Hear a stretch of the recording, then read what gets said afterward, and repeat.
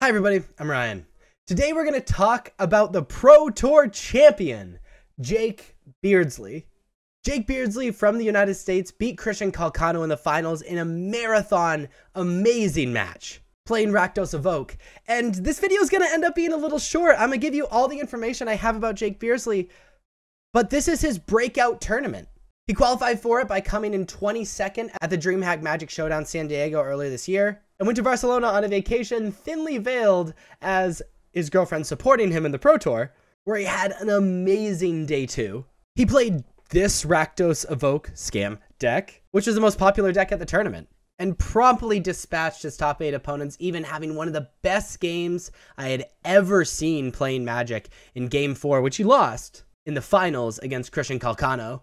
To me, watching coverage, he seems like a really good person and was super happy to be there and was heavily rewarded for his solid play.